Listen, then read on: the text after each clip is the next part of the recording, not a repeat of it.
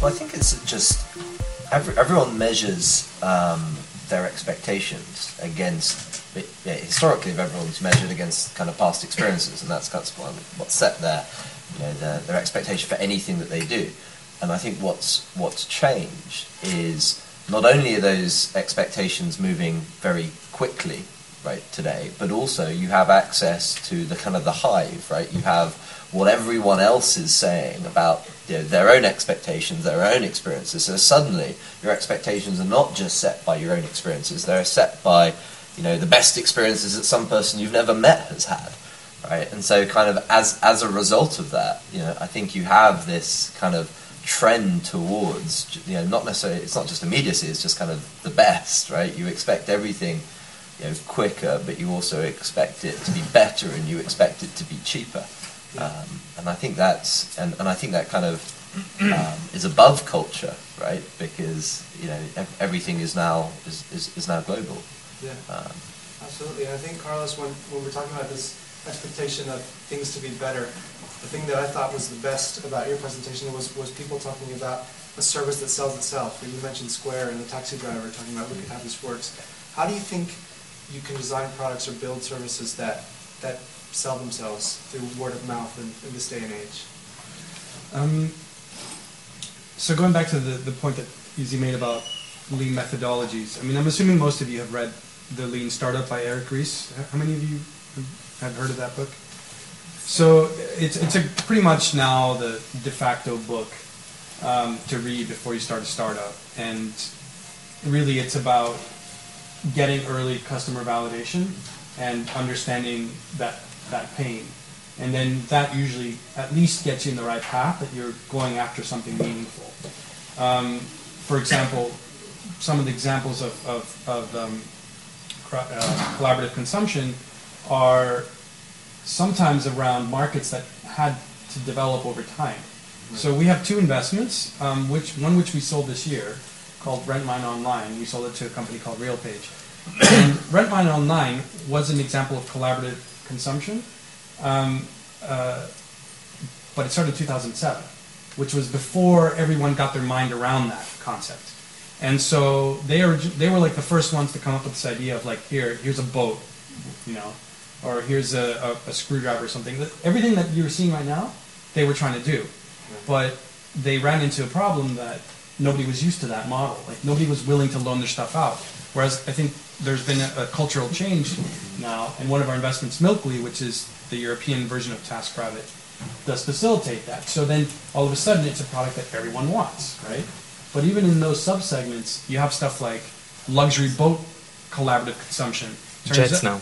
Huh? Yeah. Uber's doing jets as well. Yeah, but like, one of the funny things about, you have to pick the pain of the customer. Turns out that the people who own luxury yachts don't care about renting out their spare space because, well, it's more of a hassle for them than the money they have they're going to get back. So again, it's matching what the customer wants rather than building something specifically and then seeing, and hoping you got it right. Sure. So I'd like to open up to the audience. Anyone have any specific questions for our three wise men on trends? Some of those startups seem to have a very, very, very small niche requirement, like the dog sitting service. Like, if you want to have your dog staying in a nice house overnight, you can call a friend or a kennel. So I think the market segment for that is really small. But are those things, do those kind of ideas have feasibility now because the internet is so big? Because you can get 100% penetration, right? Before, you would have never had any ability to get even like single-digit penetration in a single country, right? But now you can make a business like that go global. I agree. Sorry. No, I guess the only point I was going to make about that is that you're assuming one thing, which is you're assuming that it's the current size of the market as defined by current proxy numbers, meaning people that are willing to, let's say, buy a dog, and that's the total market size. This is kind of maybe an overused term, but the blue ocean strategy, which is anything that expands the market. And what we're finding right now with these kinds of products and startups is that there's a whole, that's actually bigger than you think. It's actually not a niche. You're changing the way people, if you had the ability to, for example, to borrow a specific items that you would never be able to afford, is that going to change the way that you now think about doing an activity that you otherwise would never do? Maybe canoeing now is something you would actually consider doing on the weekends because you don't have to store the damn canoe, right? And so the consumption market for canoe goods is going to go up a lot. So I think some of these players are taking bets on that. I'll just take a pun on that. Like, I want to consolidate these 2 points. One, there's 2 to 3 billion people with access to the internet, and that number is growing rapidly. And if we talk about mobile activations, it's close to, like, the numbers are staggering. Even just Android activations in a day, the numbers are incredible. So I think that market, what you see now, is actually rapidly growing. And the other thing is that maybe that we're picking on the dog idea, which actually got funded by very smart people, so they must have seen exponential growth there. But look at Airbnb. Like Airbnb. Are you familiar with Airbnb? No. Funded by Airbnb. Business Summit. Yeah. Airbnb is a startup that's maybe like 3 years old. They started in Y Combinator, which is the world's most, I guess. Well, sorry. It's the second place. Yes, at a small accelerator in the valley, and this startup basically very shortly after Y Combinator got $1 billion valuation. So there's a lot of hype in that, but they unlocked potential, and I think this is the key of collaborative consumption. Regular people that have apartments and they were going traveling were used to putting those apartments on maybe Craigslist, or Gumtree, where it was anonymized and not a very efficient marketplace. And suddenly, you have thousands of people around the world that can actually make more money subletting their apartment on Airbnb rather than renting it to tenants. So I know several people that do that in London, in Tel Aviv, and some other places. So this is a company that's now much more than $1 billion valuation. Peter Thiel is about to invest $150 million in them. And it's the same idea of a marketplace. Rather than doing kennels or dog sitting, they do apartments. So I think that you can keep playing with the model and finding that niche that has lots of demand or suddenly the market is ready for, and the potential is immense. Do you think for startups who think they have a good innovative product or service and they're, let's say, based in the UK and they have English language as their main, it's what you see on the screen is all in English and everything.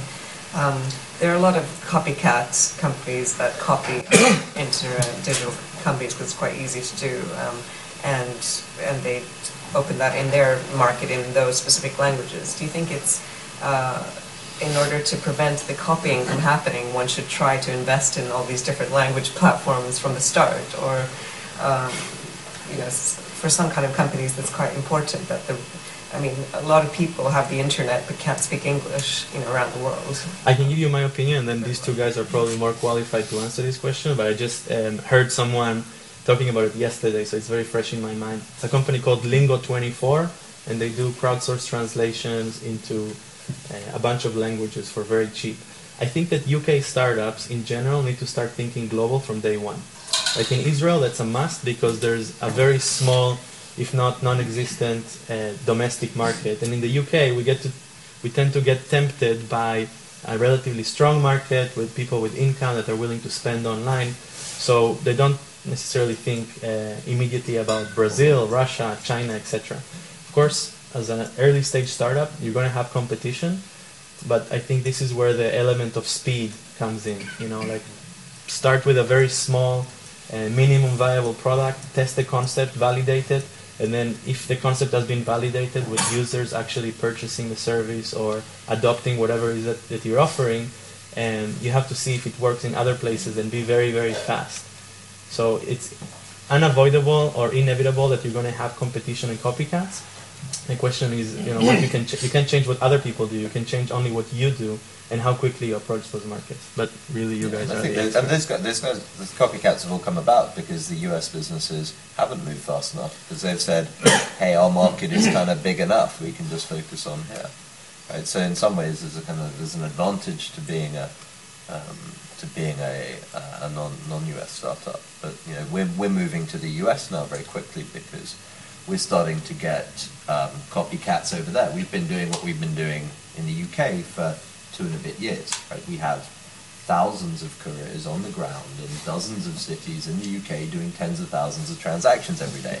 But we've got startups in San Francisco that are tiny, right, in terms of scale, that have got, you know, a few dozen couriers in a single small city, right, who are getting mind share of our, you know, of our space. And so we now have to go over there to actually say the model that we've got is actually the scalable one here. And to give you an idea of kind of the scale differential between UK and the US, right? So our model relies on short distance deliveries, which means having high population density. In UK, we can get quite a high population density, right? So we can get penetration of currently we've got about 75% of the population. We may be able to get up to 85, possibly even 90%. We'll never do that in the US, but we don't need to, right? So we're in 48 cities or something in the UK, 75% of 60 million people. Our addressable market here is about 45 million. The first 12 cities we're launching in North America have got a total population of 90 million, right? And then, yeah, there's another scale above that. São Paulo in Brazil has got 4 times more same-day couriers than the UK has, right? This is one city, the world's largest same-day courier market. So, you know, it's all about moving quickly. I just add that too many people are building products for white males 24 to 35 in San Francisco. Like, we have to start thinking about the rest of the world. There's another question. No, it was an early startup such as the dog one, which sounds very interesting, but how would you value an early startup such as that, which has got no revenue coming in, or maybe then... Ask the VC. Whatever anyone's willing to pay. Get some competitive What's the attention. imagination? The long answer or the short answer? I've true got a answer. startup called itsfriday.com, which is all about events and venues. It's very early stage, but it's when you talk about valuation of something, how do you actually value something when it's only just start up? So it's how do you look at that? Yeah, no, it's a question that we get asked often. Yeah. He pitched his blog, so I'm going to pitch mine. The drawingboard.me, the drawingboard.me. I give a longer explanation, but in summary, the markets determine the price that a company is willing to be bought out by a, let's say, corporate. Therefore, that sets the maximum price. As an investor, you can backtrack into what price you have to enter in to make the return you expect. You then compare that to all the other companies that are relatively priced, relative to your peers, so that you are basically going to put a bid as a term sheet, and you don't want to lose the deal to other VCs who might be putting in a term sheet at that market price. So it's a combination of total exit potential for your company based on previous transactions, and what the current market is for companies in your space and in your funding stage. And then it's a function of how much money you're asking. Because another way of thinking about this is if you're raising $5 million on a company that has basically nothing going for it in terms of like customers or revenues or anything like that, if you price it cheap, you're going to basically own the company. So you have to have this highly inflated valuation in order to compensate so that you don't basically steal the company from the founders.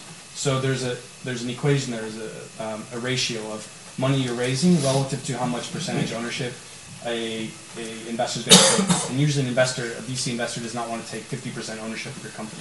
And then there's competitive tension.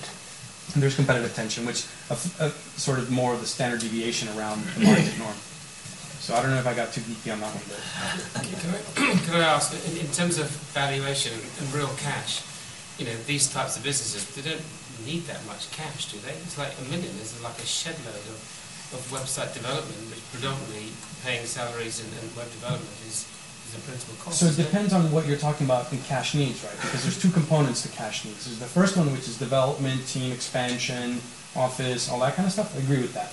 The beauty of the day we're living in today is that it takes very little to start. I mean, Seedcamp gives 50,000 euros, a bunch of guys, 3 guys, 4 guys, and they can make it run for like 6 months. So it's incredibly lean. But when you look at, let's take any of these marketplaces require quite a bit of acceleration in terms from a marketing perspective, and you can probably comment on, you know, what Salesforce does in terms of expansion, and as well for you, you know, like there's some serious amount of money that needs to be pumped into that from a customer acquisition point of view. Even if you have a high virality coefficient, you're still going to have to put a lot of money into marketing. When it comes to e-commerce, I would say that the whole game is having a lifetime value of a customer, meaning how much money you can extract from a customer that's much higher than the cost per acquisition of that customer. So you're spending money to get a customer using ads or whatever, maybe like offline campaigns, and then you're extracting money from transactions. So with these collaborative consumption startups, one of the beauties, and I think that in that point you're right, they need less cash because a lot of this cost per acquisition gets reduced because of the viral or the social distribution. However, to get it kickstarted, and you probably saw it with the company you guys sold, Rent9 Online, to get it kickstarted, especially in a market that doesn't have the culture, or it's not used to this model, you need to spend. And sometimes it's a lot about experiments. You can spend thousands of pounds on advertising, but it's like pouring water to a bucket with a giant hole in it. Like if you're not able to capture these transactions and convert these users into buyers, it's very hard to make money. So yeah, the answer is it depends. Is that the battle then? Is about because there's no IP in this. It's about getting to market first. So the issue is about raising as much money to compete with the advertising spend to dominate the space. In any marketplace, the key is liquidity, right? And liquidity doesn't come cheap, right? I actually disagree with that comment on the more you raise, the more success chances you have. Because look at Instagram, for example. Like Color was an app that didn't have a product, that raised $40 million from Sequoia, and pretty much failed to launch. Now it was bought by Apple. The rumors are it was bought by Apple, but it's a failure in terms of startups. And then you have a startup that can be very lean, but just has a great execution with great traction because of this social adoption. So I don't think that there's a direct correlation between deep pockets and success chances, but it definitely helps in the marketing efforts. There's another thing that it helps you with. It's also, I have yet to see a single startup, especially at the earlier stage, that doesn't commit mistakes. And what that extra cash buys you is room for mistakes. Room for mistakes in terms of hiring, in terms of go-to-market strategies, in terms of anything. It's also an analog for a business that has been successful in some way, in that it's been able to convince people to invest, right? And usually most startups are following the methodology. When we started, we put in 50K initially, which we used to build a minimum viable product, to get it in front of a customer, to get a big customer to say yes, to figure out the dynamics of the business before we raised any serious funding. And so if you've gone through that process and convinced real investors that what you're doing has a return, then that's kind of in some ways an analog for success. So I don't think it's. But wasn't that the days when you owned your IP and you could sustain your IP? But nowadays it's not like that anymore, is it? From what I understand, what I glean that. Depends what you're doing. It depends. I mean, software patents are a little bit like nuclear weapons. Like everyone wants to have them, no one wants to use them.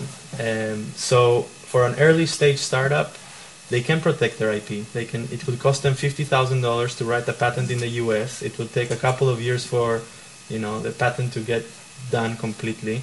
So they don't bother. But some do. Like in the payment space, in the telecommunication space, it's very important. And actually, that would have significant impact on your valuation. It's not really the cost of getting the patent, right? Because getting a patent isn't very expensive. The problem with the startup is, even if you get a patent, you don't have the ability to either prosecute or defend, right? Because you don't have the tens of millions of dollars that you need. But it's useful to an acquirer. Yeah, that was the point that I was going to make, is that if Qualcomm's going to be your acquirer, having that patent's going to make you that much more attractive. If it's a marketplace that's buying you, it's your execution, most likely. Can I? It really bugs me how people equate patents with IP. There's the brand, there's copyright, there's all sorts of other IP, especially with the brand. If you want to license people, you've got a solution. You know, to We're stop talking here mainly copycat. about technology businesses, and But in even technology technology businesses, the copyright is a huge aspect of it. If they have copyright of freelancers. code is pretty much irrelevant because you can code something a million different ways. So copyright has zero value in a technology business, right? Copyright has lots of value if you're a content business. For a technology business, patents can be useful. But licensing to Content businesses, like if you're producing, there's a company called Demand Media, a very successful company, and what they do is they have a combination of technology and content. So they have a way of knowing what's going to be trendy tomorrow in terms of, let's say, searches, and then they go and produce original video content using crowdsourcing technology, and they create these videos. So in their case, their IP is also their content, and they would care about how their content gets used, shared, etc. But I agree with Tom. That's a minority. There's very few businesses that make their business model based on content. It's actually the old businesses, like record labels, TV stations that are clinging into this content as IP, and they're suffering because everyone shares it on the internet for And free. anyone can make it. Yeah. What about the brand, though? I mean, that's often... Brand is goodwill. I don't see it as IP. Brand is a goodwill that you create by providing a great experience for the user. So, I don't see it as, it's very hard for a new startup to create a brand very early on that would be worth something in the valuation. It happens. Maybe with Instagram, it played a big role, but it's very hard to do it. And brand was particularly useful. I mean, from a kind of a trademark perspective, right? Remember, that's the kind of what you had up on the kind of 20th century, right? When people were consuming, content that was being sent to them, right? When it was buy Coca-Cola or whatever, right? Today, that's not how people are absorbing, right? It's not just the big brands. Anyone can create content and can get to their audience. So it's much less of that. As a result, you have a lot of mediocre content as well, which is sad. It's a bigger market too, right? So people that are creating great content are always going to find their audience. Fox News may have a bigger audience, but there's a great book. Well, it's not great actually. It's a mediocre book. There's a mediocre book called The Long Tail. You can actually read the blog post in a 5-page PDF, and you get it. But it says that we used to kind of like 20th century was the blockbusters, and like these are the few movies that made all the money, or the few records, Michael Jackson that had all the sales. But now with e-commerce and the internet and like Amazon, for example, where you can have like infinite stock and you're not sacrificing space on the shelf. If you combine all those long tail niche publications, mediocre books, movies, records, etc. In aggregate, it's much bigger than the head. So this is not about creating that multi-million, brand, creating the next Coca-Cola or the next Google or Facebook, which is the aspiration of a lot of companies. That's going to be very hard. But if you're able to carve a big enough niche or multiple niches, you can create a lot of value, and someone will buy you. And So I think I have time for one last question. Yeah. Can you talk to us about trends in raising decent amounts of finance by crowdfunding? So I'm trying to raise about £20 million, and I want to get a sense of obviously there's the Kickstarters of the world, but I think my impression of that is it's a fairly small sums of money, but there have been a couple of big successes into the millions. But we raised $2 million on AngelList, but we had applications for $6 million. And that was in about 2 weeks. Wow. So how much about what you guys have done was on there, though? Sorry? How much of your track record? Yeah, but what we've done is we've raised small amounts incrementally, right? So from that first 50K, we went and proved a bunch of stuff, and we were able to get a higher valuation, raise more money, go prove a bunch of different stuff, right? And do that, each bit. So that by the time we did that round, we'd already had 2 years of proof points. And well, I mean, I guess one point that I was trying to make as well is who you are. Yeah. I think you're discounting that a bit. Yeah, In so terms of- I'd had a business in the space. But in terms of, yeah, beforehand. I think you're playing it down a bit. It's like getting money in platforms like that when you have a track record and Yeah. you have people that know you makes a huge difference, right? Because otherwise, even raising a huge amount like that in AngelList is not normal. Whereas like 20 million, now we're talking serious money. I mean, that's even beyond the scope of typical A rounds. I mean, we're talking severe amounts. I mean, What's the business? Sounds like you got two investors. I basically got a massive collection of Concorde aircraft items that I'm bringing to life their supersonic story through a sort of innovation centre, if you like, and looking at future transport technology and trends. So there's more sort of, I guess, a physical housing of everything. The money is being used for basically rent and for inventory. Yes. Right. Yeah. So I guess maybe what I would push back on is, do you need all of it up front, or can you have a subset of it to validate whether or not anybody actually cares about this before you try to raise 20 million to return something that has yet to materialize into a marketplace? That's the long-term vision, yeah. I guess shorter term is the 2 million, and then that will go into... The smallest amount you possibly can to prove as much as you possibly can. 2 million is definitely a lot. I mean, it's still a lot, but... I would say VC is not necessarily, the only option or the right option. VCs are looking for exponential returns. What you're describing sounds like a, museum/visitor center sort of business where you're going to have ticket sales and there's going to be maybe, hopefully like nice linear growth, but there's not going to be exponential returns. The reason that VCs invest in technology business or businesses or some other businesses where you can unlock this like massive growth, that it's not going to be like 500 more visitors next week. I'm talking about 1 million more users every week. And so I wouldn't look at financing necessarily as venture capital financing. Here, it sounds like you can even go to a bank and say, like, I want a loan against these assets that are going to sit on a balance sheet and they are sellable. And I will pay the loan over 20 years in these installments, and I expect to see this cash flow. It sounds like something you can do with a bank or a private equity fund, but I wouldn't go to VC because it's just not right for them. I mean, if you wanted to get really creative, you could have personal people that are particularly interested in the space. You create something like a convertible note that you set the terms on this, and then you pay it back like a debt product. But if it takes off, they choose to either convert to equity, or you pay them back as if it were interest-bearing loan, and so you make them effectively loan holders. That's another kind of. That's a great idea. Great, thank you very much. Yeah, I feel there's lots of questions still brewing in the room, but we'll save those over drinks. Thank you, Xavier. Thank you very much for the keynote. And now we have drinks in the back. Thanks for coming up with us.